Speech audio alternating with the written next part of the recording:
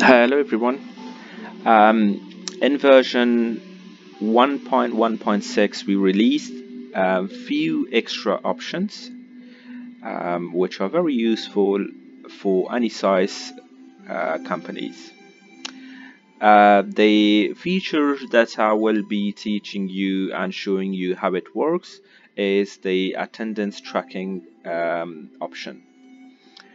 The attendance tracking option can be accessed from the logged out page or from the logged in screen. It's entirely up to you. If you're logged in already, you can access it from the top corner, which I will show you, or if you're not logged in, you can just simply access it from here. This is the feature, clock in or clock out.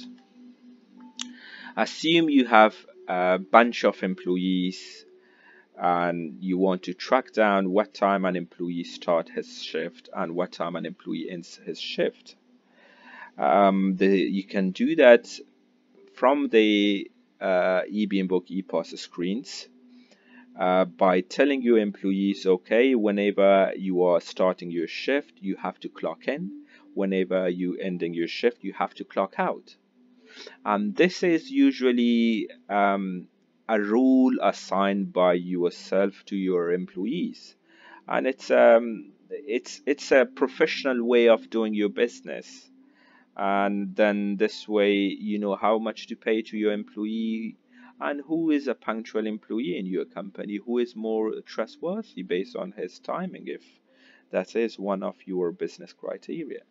Okay, this is the option. Assume you're a manager, an employee wants to come in and he wants to swipe his card or select his username here and type in his PIN. He can do that himself, or you can carry the task for him. Okay, let's say this is the user and he is putting his PIN.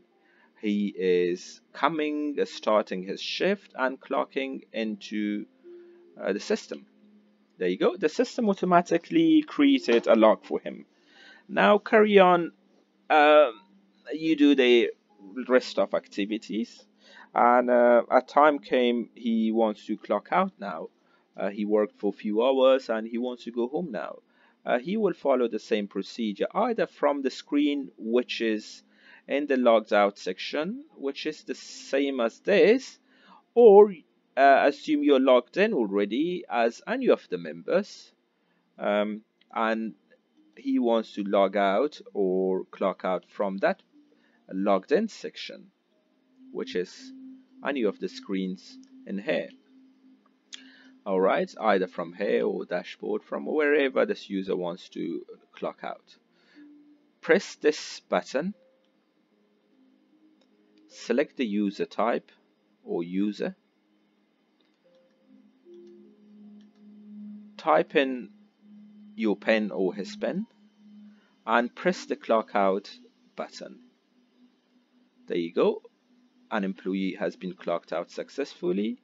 Now a time came where at the end of your day or at the end of the week or the time when you paying wages or salaries to your employees, the system will tell you how many hours this particular employee worked for you by going to the attendance log button,